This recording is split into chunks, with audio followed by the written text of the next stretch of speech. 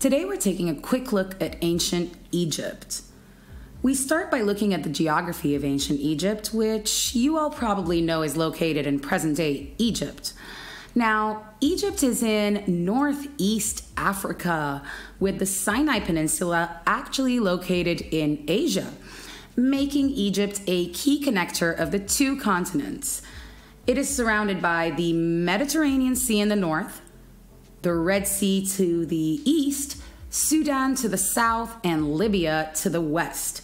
And Egypt, of course, has the Nile River running through it, which is the longest river in the world.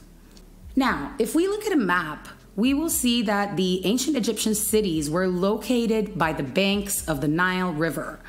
This has not changed much even today. The most highly populated Egyptian cities are close to the Nile.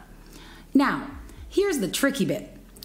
Upper Egypt is in the south and Lower Egypt is in the north.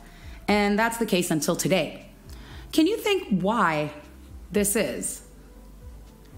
Now, the Nile River flows from the south to the north, emptying into the Mediterranean Sea. That might give you a hint. Anyway, the Nile would flood every year, and that provided fertile soil, allowing for agriculture. However, the flooding of the Nile could be unexpected and could result in disasters. If the Nile flooded less than usual, thousands would starve, and if it flooded more than usual, farmlands and homes would be destroyed. Egypt's massive hot desert in the west provided a natural barrier of protection for the Egyptians. However, it also forced them to live on a very small portion of the land. People settled near the Nile River around the year 8000 BCE, but the ancient Egyptian civilization did not rise until around 3100 BC or 3100 BCE. Now, try to think for a moment. What is the difference between a settlement and a civilization? Some of the main factors do include a common language, common laws, organized government, division of labor, and all of these things lead to people cooperating, being protected, having food security, working together, and eventually specializing to make developments. With time, they would develop trade relations with other groups of people so they can have a wider variety of available resources. Now, the earliest evidence of a unified Egyptian civilization dates back to around 3100 BCE. Artifacts reveal the pharaoh Narmer, or Menes, wearing the crown of both Upper and Lower Egypt combined, dating back to that period. And ancient Egyptian civilization can be split into three distinct periods, which are the Old Kingdom, the Middle Kingdom, and the New Kingdom. And in between these periods were the intermediate periods, which was when the economy and leadership were least stable. So let's start with the Old Kingdom, which is remembered as the age of the pyramids. And before I get into this, let me remind you that I don't go into too many details like pharaohs' names or dynasties or too many dates. The purpose of these videos is to give you an overview of the topic at hand.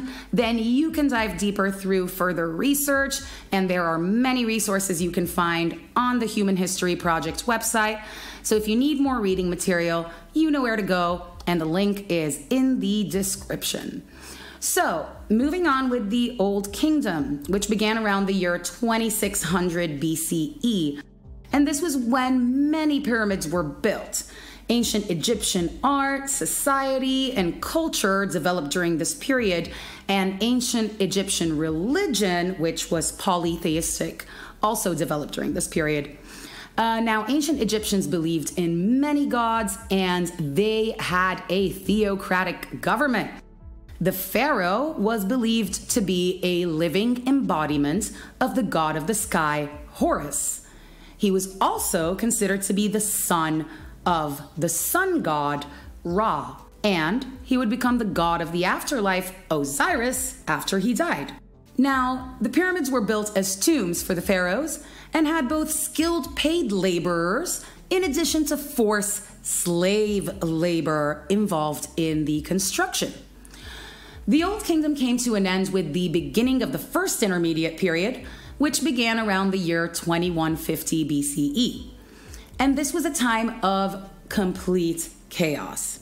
Upper and Lower Egypt were once again divided. They were ruled by different dynasties. There was widespread instability and famine lasting for over a century until the beginning of the Middle Kingdom, which was around the year 2040 BCE.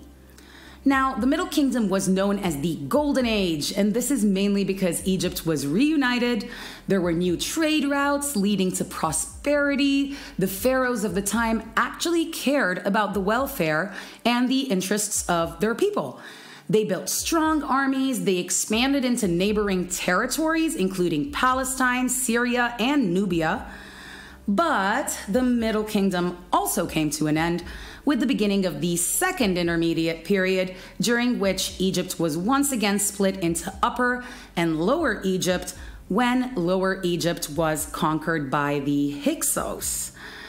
Now, the Second Intermediate Period saw the Hyksos divide the people from within, leading to widespread chaos once again.